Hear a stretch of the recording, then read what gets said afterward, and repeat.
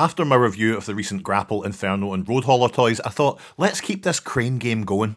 And by the way, you should all have heard yourselves after that review. Gavin, where's Artfire? Why don't you have Artfire? Look, fucking shut up. If I had it, don't you think I would have shown it? Think! Anyway, in the time it took between buying Smokescreen here on eBay and him arriving a few days later, I read that the designer of the toy, Aaron Archer, said this was the bottom of the barrel. They didn't consider this was a very good toy.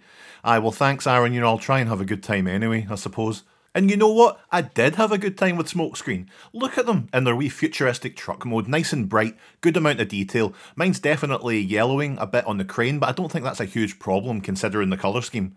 The crane can rotate, and there's a mini con port on the front of the truck. It does absolutely nothing, but it's there.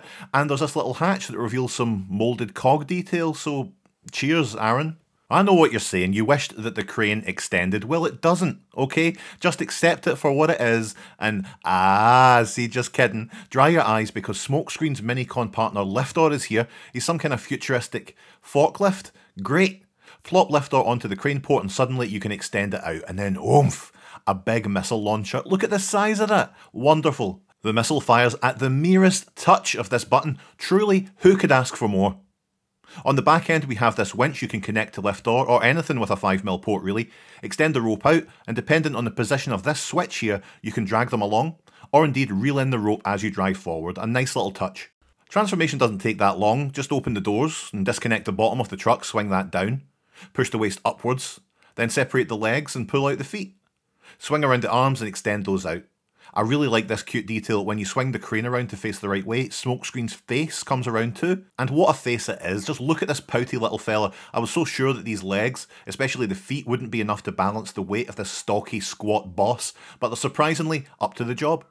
Once you extend the crane out, then you run into problems, you know, but it's manageable. Somehow I'm just built different and able to cope with this. There's not a ton you can do besides stand Smokescreen upright anyway. There's no knees, and whoever thought to give Smokescreen the gift of elbows, I'm looking at you here, Aaron. I hope you kept the receipt, because these might as well not exist. Liftor weirdly has way more articulation than his big pal, with knees, elbows, and even his head can turn, assuming that you can get your fingers in there. I like the design a fair bit, nice colours, and I like that one-eye visor gimmick that was the style at the time. He's not getting through the scanner at the airport easily, but he's cool.